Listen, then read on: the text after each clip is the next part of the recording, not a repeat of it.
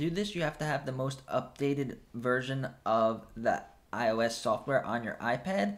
And then you also have to have Stage Manager turned off. This is a new feature. It's supposed to make multitasking easier, which I guess it will with different situations, but I found it to be more difficult to use with DJ Pro AI. So we're going to go to our settings, and then we're going to scroll down to home screen and multitasking. And then down here, it's multitasking. It is Stage Manager. Just make sure that it's turned off. All right, so now we go back to DJ Pro AI. And in order to get to the split screen or the slide over menu, it's kind of a hidden feature. So we go up here. If we hover up there, there are 3 little dots that kind of appear and disappear. If we click that, we're not clicking this middle button. We want to click above it right here. And then we get these 3 options, which is full screen, which is what we're in, split view, and then slide over. So some other apps such as Safari and other apps, you could do split view, so it's half and half. So let's say you're DJing and maybe you want to watch, you could do split view, and then we'll go to our Safari Internet Explorer. So let's say we want to use ChatGPT, maybe ask it a question because it's 2023. We could use AI to help us DJ. Or you could go on any website you want to go on, or you could check your social media. You could post stuff to your social media right when you're doing a gig. And it really gives us more options, and we get a pretty big view of the app. We could do pretty much whatever we want. We could see the waveforms. You do miss some stuff because it splits the screen in half, but it is still a really cool feature. And now to go back to full screen, what we're going to do is we're going to press the 3 dots on the DJ app, not on the other app that we're using. We're going to want to go in DJ Pro AI, click the 3 dots, and then we are going to go full screen.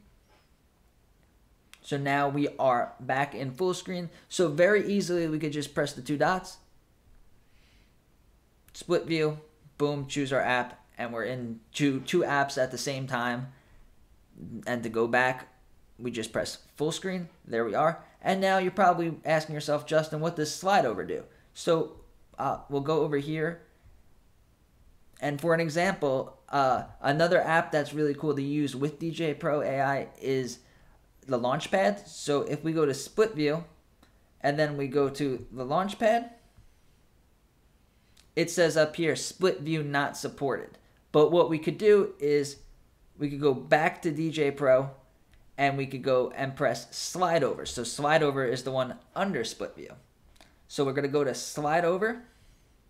So you see DJ Pro is kind of hidden over there until we find the next app that we want to use. And then slide over, choose another app, Launchpad. So now what we have is a somewhat limited version of DJ Pro AI. It's kind of similar to if you were using the app on your phone, but you could still use the app. You still could see the waveforms. You could still switch up here. You could go into Pro mode. You could go classic mode, looper. Well, no, it appears that we could only stay in this one mode, so clicking those don't change anything. But we could load songs, and we could do pretty much anything we want to do involving DJing. We have our waveforms, and we have loopers, and then we have our cues. So you could load up a loop into the Launchpad.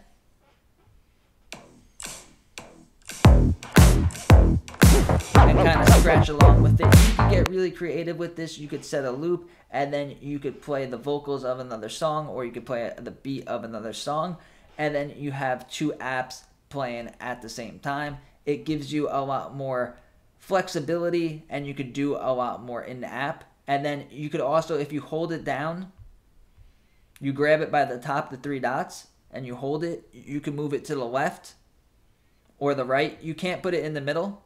And then you could also, if you go all the way down, it brings it to the side, and then you'll get this arrow, if you could see it all the way to the right, and you could press the arrow, bring it back.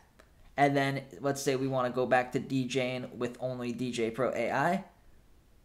We could go full screen. And now we're back into DJ Pro AI. So basically what it does is it allows you to use multiple apps at the same time. So if you learned something from this video, give it a like. If you want to learn more in future videos about DJ Pro AI and all the new features, subscribe to the channel and give this video a like. Thanks for watching.